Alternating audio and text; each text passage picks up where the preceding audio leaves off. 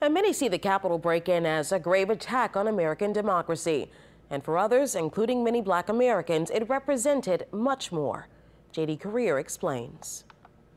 These images bring a few emotions to mind for Vernon Wesley Thomas, a local attorney and Army Judge Advocate General Major. You know, had that been a group of individuals who were of color, right, had stormed the Capitol, and people would have not been allowed to go through the Capitol, our nation's Capitol, with such reckless abandon like that.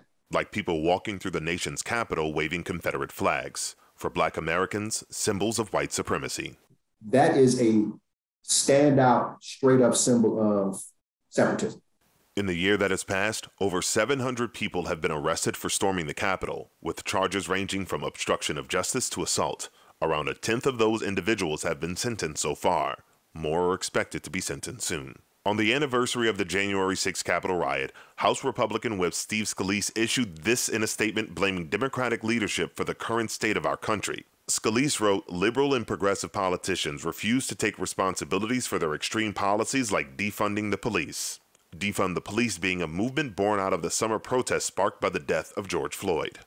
No go. Thomas says from his office location on North Claiborne, he witnessed the clashes between protesters and NOPD.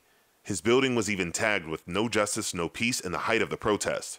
But he says it's wrong to equate the Capitol riot with the George Floyd protest. He says the riots in Washington, D.C. came after dozens of court cases failed to show the 2020 election was stolen, while the 2020 summer protests came after a clear video of a Black man killed at the hands of police. Even the most diehard police advocate could not find any justification for what they did, right? 8 minutes and 13 seconds on a man's neck.